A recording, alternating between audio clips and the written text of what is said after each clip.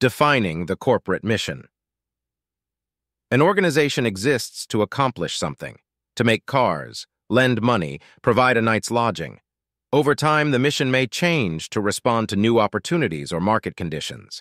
Amazon.com changed its mission from being the world's largest online bookstore to aspiring to be the world's largest online store. eBay changed from running online auctions for collectors to running online auctions of all kinds of goods. And Dunkin' Donuts switched its emphasis from donuts to coffee. To define its mission, a company should address Peter Drucker's classic questions.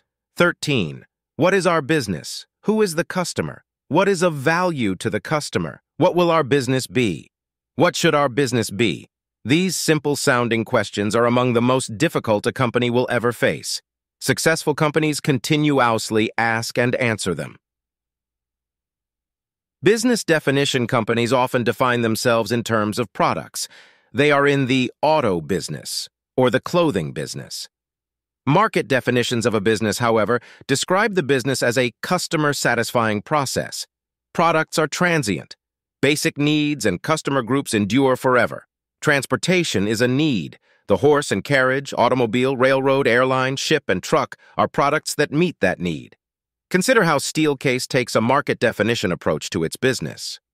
14. Viewing businesses in terms of customer needs can suggest additional growth opportunities.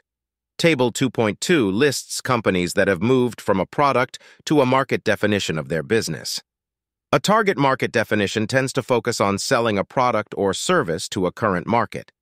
Pepsi could define its target market as everyone who drinks carbonated soft drinks, and competitors would therefore be other carbonated soft drink companies. A strategic market definition, however, also focuses on the potential market.